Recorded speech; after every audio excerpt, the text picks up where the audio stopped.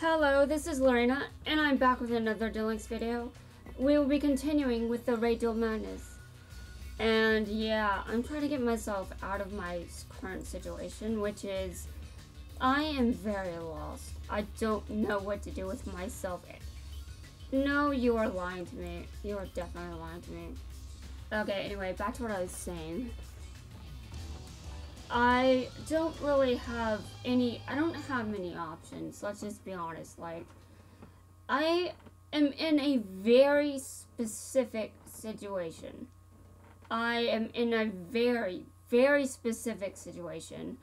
My set of circumstances is so specific and so ridiculous that most people probably would never believe them. It's like, dude, I know that my circumstances seem ridiculous and all that, but they are legitimately what I'm dealing with. They are not a joke. I'm not kidding. What I am dealing with right now is legitimate. And what I'm dealing with right now is, well, I'm currently stuck with my writing, but I'm also stuck with it when it comes to life in general. I'm stuck when it comes to how I'm going to survive in the future. I'm stuck in general based on what I know about myself. It's a very terrifying situation to be in because a lot of people my age, either they have jobs now, maybe they even have families or they're married. Maybe they even have medication but still a job. But I don't have a job, and I'm not sure if I can ever fix that. Which is part of what I'm trying to... I'm trying to find some way out of this. Because I don't think I'll be able to survive unless I try to do something. But the only thing I could think of to do was start a YouTube channel. And I didn't know what to do with the YouTube channel, so I went back to the first thing I could think of, which was this game. And now I'm making it a lot, but the reason that I'm doing it so much is because I know that I'm reliable. I'm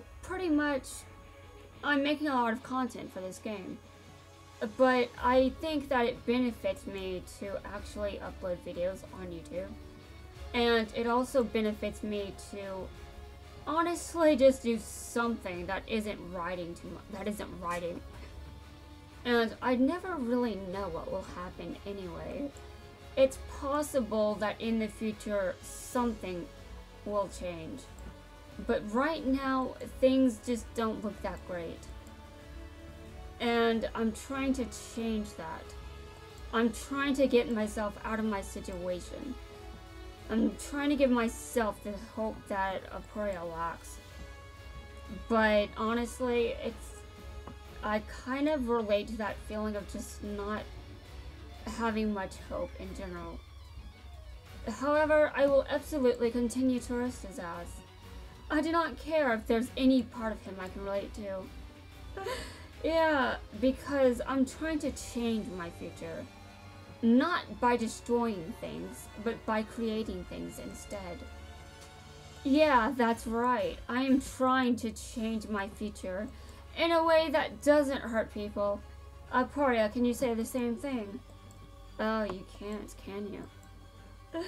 Well, too bad for you. Too bad for you. I will show you what happens when you mess with me. After all, I'm very, very stubborn. I'm sure you will come to learn this in the coming days. It will be terrifying, I'm sure, but, you know, I just love to duel, you know? And you're not going to take that away from me. You are not going to take that away from anyone. I'm going to save the future in 2 places. Actually, that doesn't make any sense. Well, we're going to ignore my nonsense and just pay attention to what I am doing, which is kicking this guy's ass over and over. This is going to be great. I will see what happens. Okay. I didn't really get many attacks. Well, I may not have many extra attacks, but I'll do what I can. Alright, I see. You know, I may not even need them. Well, he did just lose, so yeah. I defeated you. What now? Yeah, I'm pretty sure I can change my future. I'm more worried about the quality of my future than having no future at all. And I'm still trying to I'm trying to get out of this situation. And obviously, I think you two might be beneficial in that regard. Now, it may not be the only thing I should be doing, but it's definitely a step in the right direction. At least that's what I think in my head. I really don't know how much it's going to help me in the long term, but I know that I am continuing to be committed to this, which is definitely a good sign. It says that maybe my channel has some longevity to it, and if it lasts long enough, then people will notice. And obviously, I wouldn't mind if people watched my content, though it is currently very fandom specific. Like, I'm definitely mainly making Yu-Gi-Oh! Content. And I know I keep saying that my channel isn't going to be just Yu-Gi-Oh! Content in the future, but right now I think it's pretty safe to say that this is probably the content that's going to be here for a while. I'm not sure when I'm going to change things up and stop just playing this game. There is plenty that I can do just by playing this game. I mean, I think that playing this game has an interesting effect on me. Although I'm surprised that I seem to be better at dueling now compared to Vanguard. Because I keep playing Vanguard and I keep losing, but I can win ranked duels easier than I can. That's surprising to me. I'm like, what the hell? What is this observation? This sounds like bullshit. It's not bullshit. It is the absolute truth. Although it is very strange to hear me say it. I mean, let's just be honest. I used to be better at playing Vanguard. But I do know more about dueling to some extent, because I learned how to duel first. Okay. Yeah, and I came into this game already knowing how to duel, at least up to Pendulum Summoning, which was okay because the game taught me how to Pendulum Summon anyway. Although the game also teaches you how to Fusion Summon and Synchro Summon, and it will soon teach you how to Link Summon. I think it also teaches you how to Ritual Summon. Anyway, this game does teach you some things, but obviously I'm not the best at playing this game. And I still think there's a bit of a learning curve. Like, a lot of players just know how to play the game better than I do. However, even when it comes to those players, I'm still getting some wins, which is definitely good for me. And I like that. I like that I can win. Okay, wait, did he just say I'm nothing but an illusion? How dare you, how dare you. Just because I'm in a different universe doesn't mean that I'm an illusion. Come on, I am no illusion, dude. I am no illusion.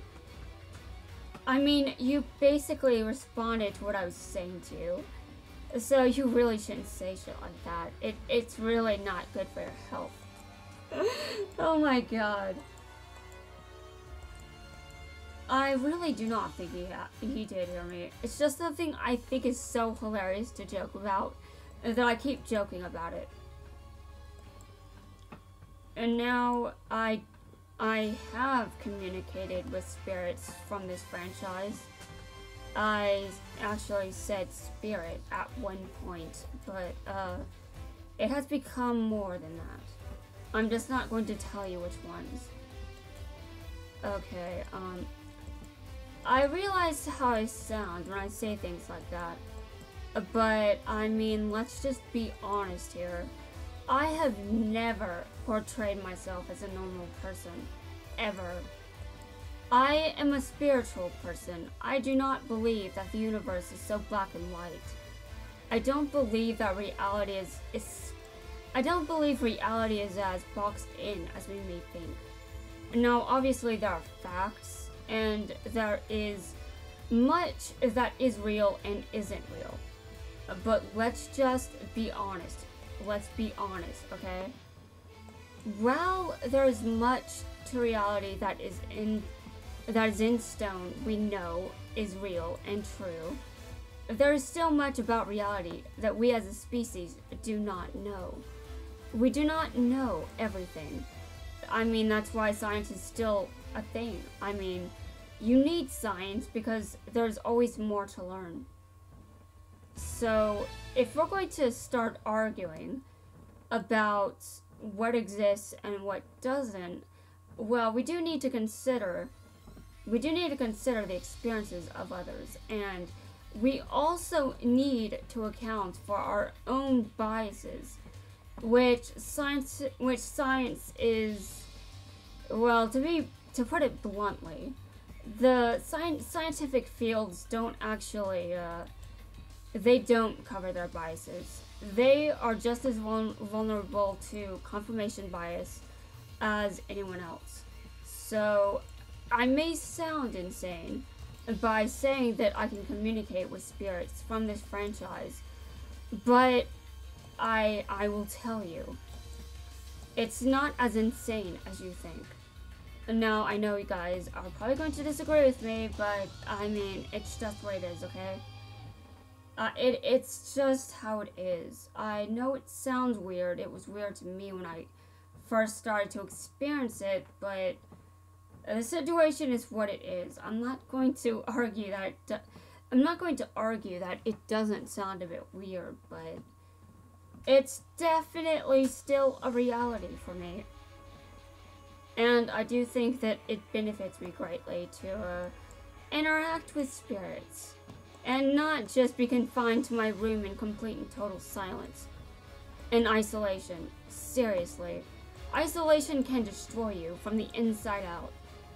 It nearly destroyed me, let's just be honest here.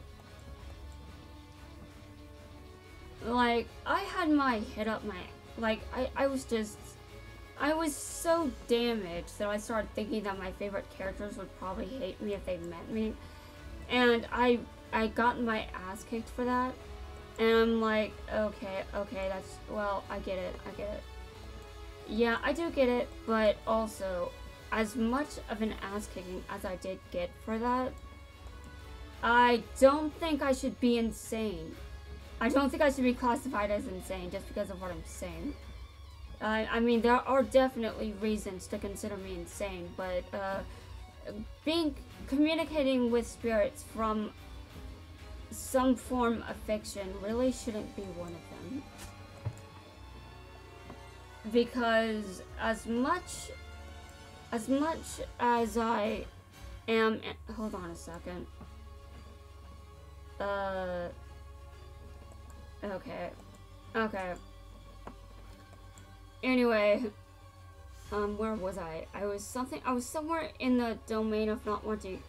I was talking about not being insane, and okay, yeah, there are reasons to consider me insane, but yeah, talking to spirits, not one of them. I do think that it's very difficult to explain how this kind of phenomenon is possible, but I believe in an infinite multiverse. And I do realize this can be very difficult to understand because not everyone out there does believe in that. And that's valid, you can believe whatever you want, however, I believe whatever I want as well, and I know what I've experienced. Hold on a second, I thought that was... What the hell? I cannot... Hold on a second, hold on. I messed up. Well, anyway, I do, hold on. That's a tuner. It says it's a tuner. Oh, hold on. Cannot be used as a synchro material except for the synchro summon of a monster that was synchro. Oh, I see. Well then.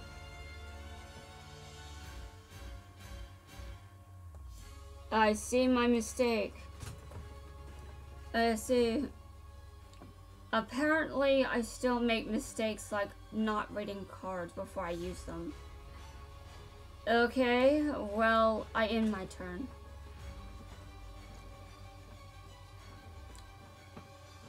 Now, if you ask me, I know that I know that a lot of people are probably going to be like, what the hell is this person on? And yes, I know that it sounds insane, okay? I'm not going to stop saying this. But what I experience has been very beneficial for me in general. Like, I am not trying to say that what I am experiencing is something you have to believe, but it's definitely something that is not just something that I experience. There are many others that experience similar things as I do. And I do hope to one day bring some of that kind of content to this channel. It's just not right now. Not right now. Maybe in the future. And I mean, it is planned to be... I am planning this in the future, but not sure how far in the future, to be honest. I'm just trying to I'm trying to find acceptance. I'm trying to find people that will not judge me for my experiences. And honestly, it is very important that I'm upfront about some of those experiences, or no one will be able to not judge me, because I'll just be silent and too withdrawn for people to actually accept me fully. And I have to give people a chance, man. Though right now, I'm too busy playing a card game for that.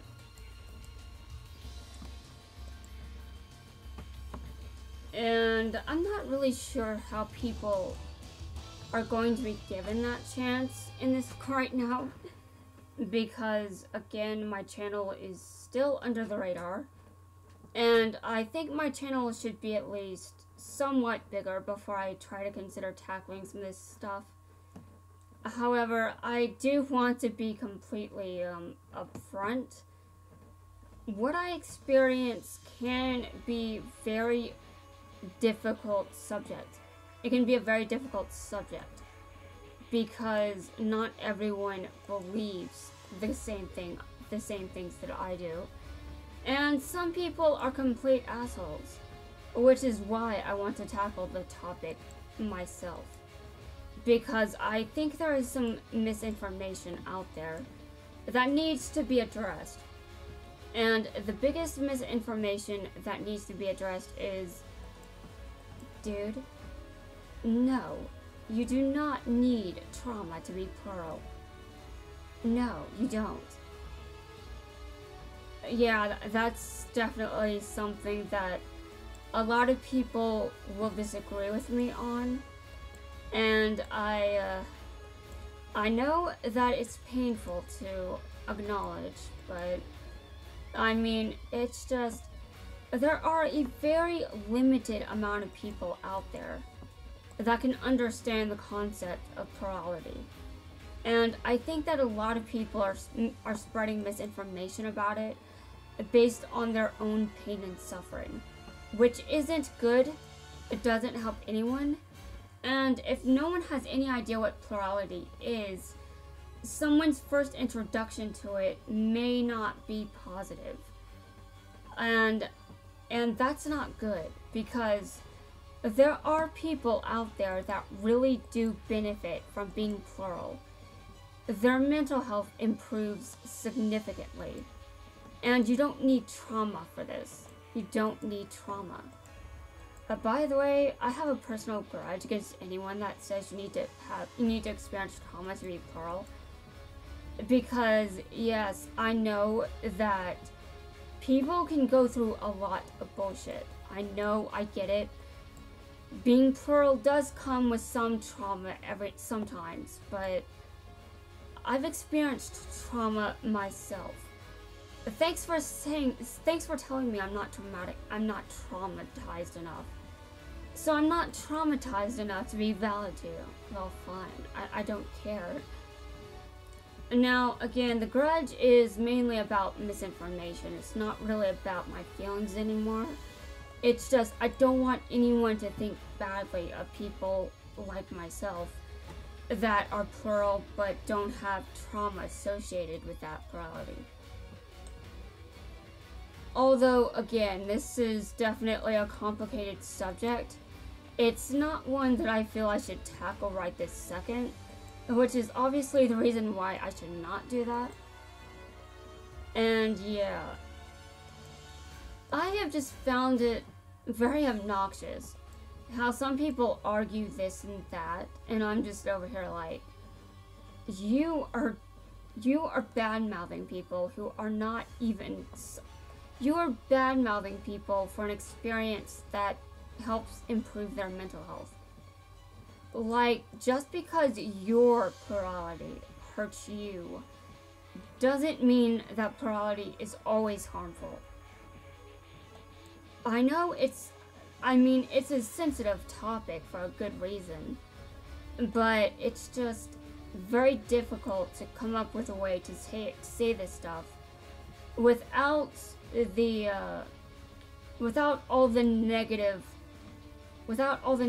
vibes involved. Like, there's so much to unpack when it comes to plurality that it's really difficult to talk about with people that don't know what it is. But I've heard about people talking about this stuff, and I'm like, I know that I do get passionate and heated when it comes to a topic like plurality.